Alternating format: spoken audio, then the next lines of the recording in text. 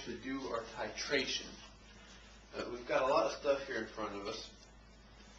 First thing we've got is the burette set up, and the first thing that I want to do is take my titrant solution, which is what we just made, the sodium hydroxide and deionized water. I transferred it into an appropriately labeled container. Then I want to make sure my stopcock is closed, and I'm going to rinse my burette, making sure I get all of it. It's been cleaned already, but I wanted to rinse it with the solution. And one thing I forgot was my waste beaker. Got my waste beaker, and I'm rinsing. Now, the purpose of this is to get any solubles out of there. If you had any soap left over inside the burette, because burettes are so difficult to clean, we want to remove as many contaminants as we possibly can. We want to just close that and then rinse it on the way out, rotating it slowly, getting all the contaminants out that we can.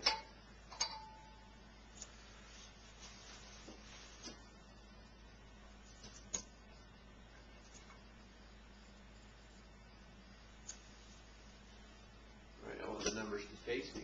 Good, good, good. All right, now we are going to create the titrant. We'll put a little bit more titrant solution into the burette, because we're probably going to run this several times. I'll put plenty of it in there. I'm going to need to record that initial volume momentarily. Let's see, what else do we need to do? First thing we're going to do is we're going to take the titrant solvent, which we can use several different things when making biodiesel. 50-50 commercial grade isopropyl alcohol and toluene, or there are several other things. What we'll be using is actual methanol, which is highly flammable and it has a very high health rating, so it's not something to be messed with. I've got a volumetric pipette, which I'm going to draw 10 milliliters of methanol. Make sure my eyes are level. Read from the bottom of the meniscus. And we've got that.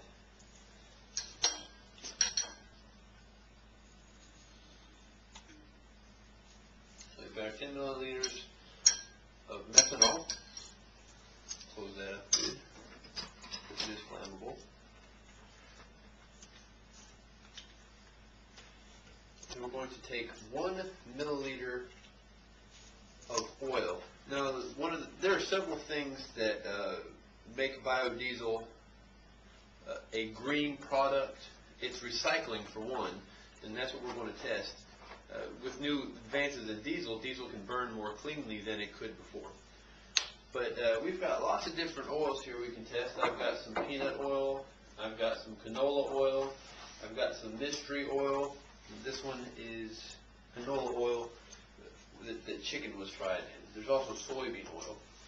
We're going to take from the supernatant, because there's a lot of crud in the bottom, and I'm going to pull up exactly 1 milliliter of the oil and put in our solution. So I'm going to mix this up really well, get the oil dissolved inside that methanol. The last thing we need in order to get a good titration is a pH indicator. We're looking for a pH here of about 8 to 9, and so the appropriate indicator for this is phenolphthalein. So we're going to use a phenolphthalein solution 1%. Again, making sure we know the health and hazard labels for any chemical that we're working with. All we need, so I'm going to take just a few drops. 1, 2, 3, 4, 4.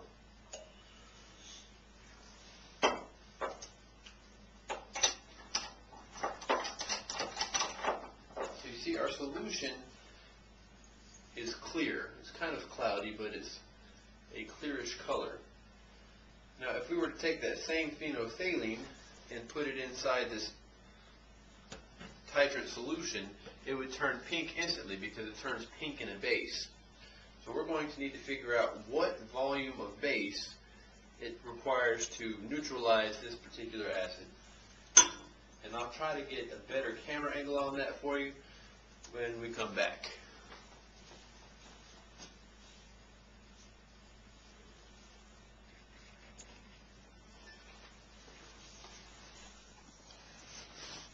Alright, so now what we're going to do is actually do our titration. Step one, we've already set up our apparatus, we're ready to go. But we need to record our initial volume. And first thing you need to do when recording a volume for a burette is figure out which direction your burette is reading. And this one is reading from top to bottom, which is pretty standard, but I have seen some oddballs. And each mark is 1 milliliter, and each smaller mark is 1/10 of a milliliter. So this one is at 23.123, 23.3 milliliters is our initial volume. Then what we're going to do is wait for our color turn by dripping sodium hydroxide in. It'll be hard for you guys to see, but what I see is a pink color every time that sodium hydroxide goes in there. So you see the pink color?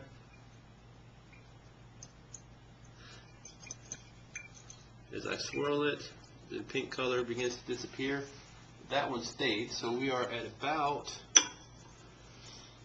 24.2. So it was about a milliliter to get 24.2. So we have 0.9 milliliters is our volume for neutralization. You can see that it's pretty pink and it's staying pink. You want it to be just a smidge pink. So as soon as it turns, you're ready to be done.